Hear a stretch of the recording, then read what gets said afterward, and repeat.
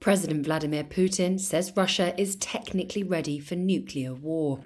In the warning to the West, which came on Wednesday, he added that if the US sent troops to Ukraine or Russian territory, it would be deemed as a significant escalation of the conflict.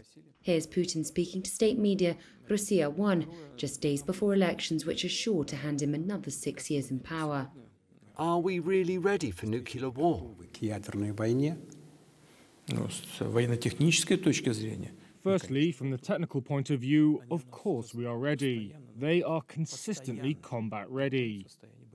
Secondly, and this is accepted by everybody, our nuclear triad is more modern than any other triad.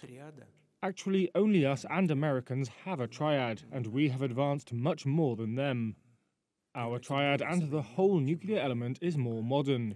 Putin's nuclear warning came alongside another offer for talks on Ukraine as part of a new post-Cold War demarcation of European security. The US, however, says Putin is not ready for serious talks on the conflict. Putin has made several public nuclear warnings to the US aimed at discouraging greater involvement in Ukraine, a move the Kremlin says would mark a slide into World War.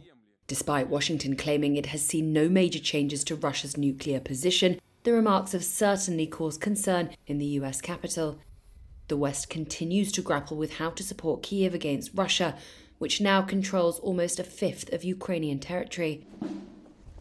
Kyiv says it's defending itself against an imperial-style war of conquest, designed to erase its national identity, whereas Russia says the areas it controls in Ukraine now belong to Russia.